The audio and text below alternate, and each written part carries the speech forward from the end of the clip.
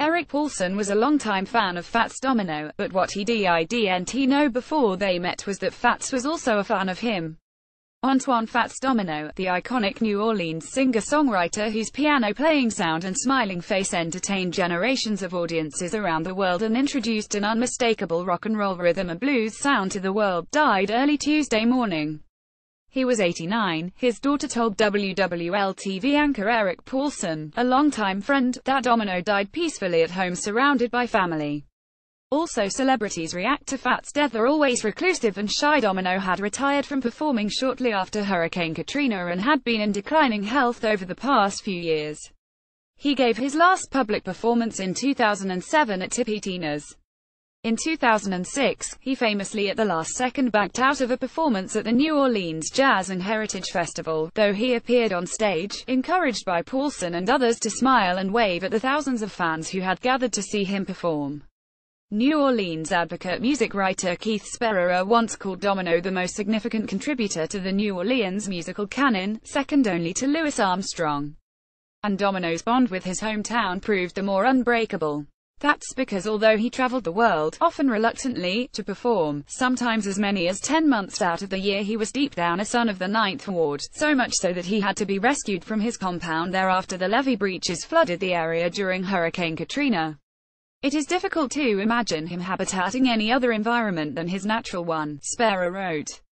You can take Domino out of New Orleans, really, but you cannot take the New Orleans out of Domino. Video emotional Eric Paulson recalls friendship with Domino. Video Domino tours devastated home after Katrina, vows to stay in New Orleans beginning in 1949 with the Fat Man. Domino and his longtime collaborator and producer Dave Bartholomew cranked out hit after hit, laying a foundation for what would become rock and roll in the 1950s.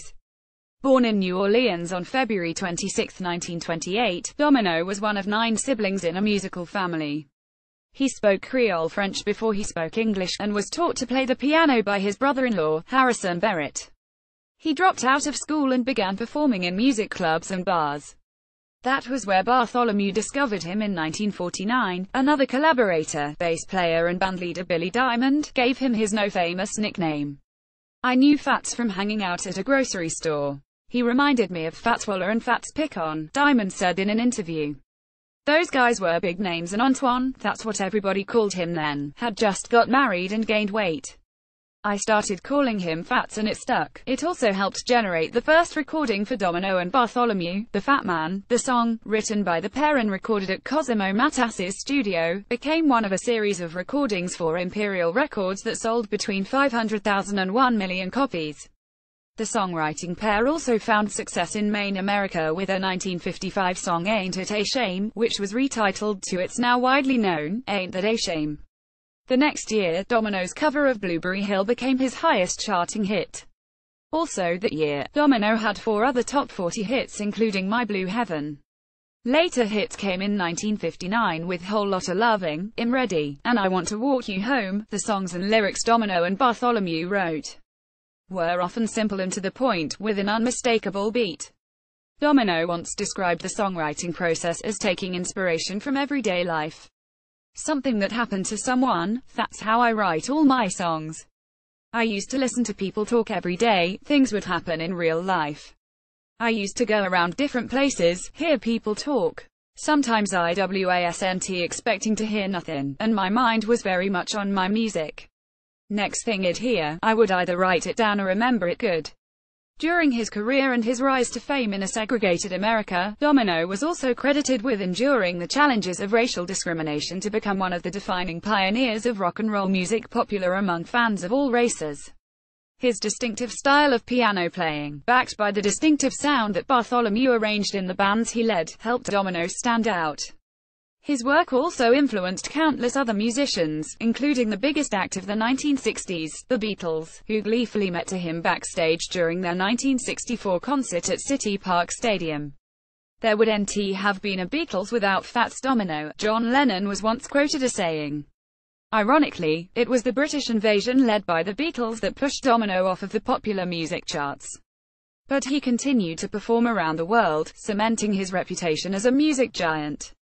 He and Bartholomew were among the first inductees into the Rock and Roll Hall of Fame. His shyness led him to decline an invitation to appear at the ceremony, however. He also declined an invitation to perform at the White House, though he accepted the National Medal of Arts from President Bill Clinton in 1998. In 2006, President George W. Bush made a personal visit to Domino's Ninth Ward home, still badly battered by Katrina. Domino was one of the first inductees into the Rock and Roll Hall of Fame, inducted by Billy Joel in 1986. Also who's in the Rock and Roll Hall of Fame. See the list of inductees. 4 songs of Domino's were named to the Grammy Hall of Fame for their significance in music history: Blueberry Hill, Ain't It a Shame, Walking to New Orleans, and The Fat Man. Domino was also presented with a Grammy Lifetime Achievement Award in 1987. He was honored with a Grammy Lifetime Achievement Award in 1987. Rolling Stone magazine listed him at 25 in the list of greatest recording artists of all time. The magazine said after John Lennon and Paul McCartney, Fats Domino and his partner, Dave Bartholomew, were probably the greatest team of songwriters ever. They always had a simple melody, a hip set of chord changes and a cool groove. And their songs all had simple lyrics. That's the key. There are no deep plots in Fats Domino songs. Yes, it's me, and I'm in love again, and no love, and since you know when you know I love you, yes I don't, I'm savin' all my love in just for you. It don't get no simpler than that. Copyright 2017 WWL-TV.